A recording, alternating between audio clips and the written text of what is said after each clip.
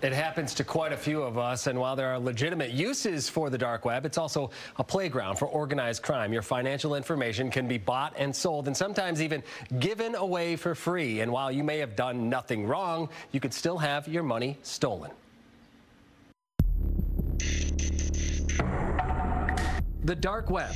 The name alone conjures sinister images of hackers buying and selling the financial lives of innocent people. Unfortunately, there is some truth to all of that. There's nobody that's off limits. It doesn't matter how small you are, what industry you operate within, everybody is at risk. If you're online, you're at risk. When you hear something taking place. With the help of David Darajotis, the Chief Insurance Officer at mBroker, we enter the dark web. The dark web is the smallest part of the internet. It's built on anonymity and privacy, and you need special software to be able to access it. Using what's called a sandbox and a Tor browser, we're able to navigate the web without exposure. How many sites like this could you pull up just on this? Oh, there are hundreds of sites. Hundreds. Yeah, absolutely.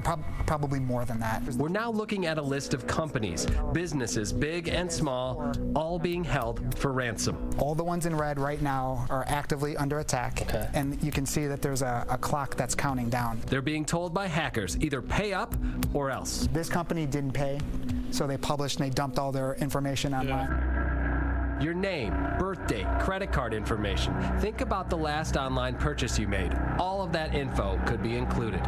Criminals now have everything they need to steal your identity and your money. All the ones you see in green are companies that chose not to pay.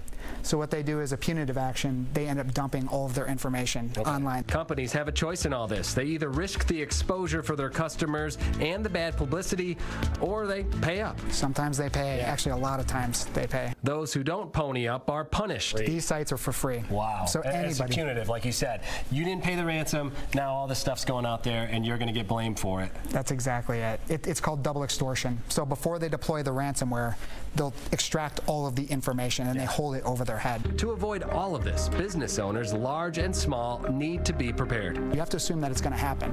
How can you minimize your damage? How can you prepare ahead of time so that when it does take place, you know exactly what to do? You have the SWAT team that's able to step in, have systems restored, have data restored.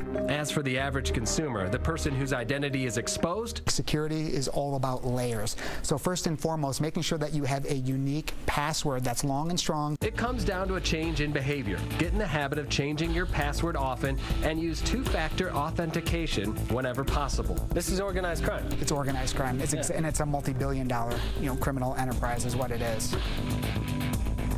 You heard it there, organized crime. And this is just a fraction of what's out there. Next week, we're going into policing the dark web. And is there any way to get this under control? We'll also dive into what else you could find on there. We're talking credit cards, cloned credit cards, stolen credit cards, drugs, you name it. It's out there, and it's easier to get than you think. So what's the dark web? If it's out there, we only talk about it. It seems in a negative way. That's true. Are there any good uses for the dark web?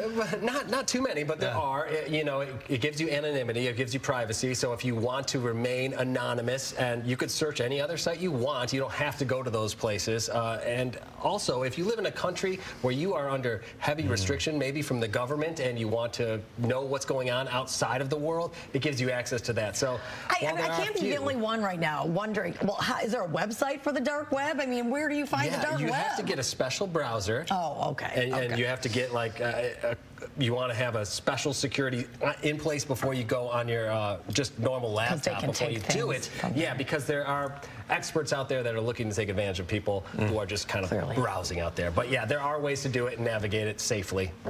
But they're hard. It's interesting to see. It's scary and it's interesting, but the bottom line is, like Taryn, it's talking about, when you look at your stuff being stolen, you wonder where it's going. Yes. And there you have it. A very interesting look at where it goes. Knowledge is power with this one, for sure. Thanks, Dave.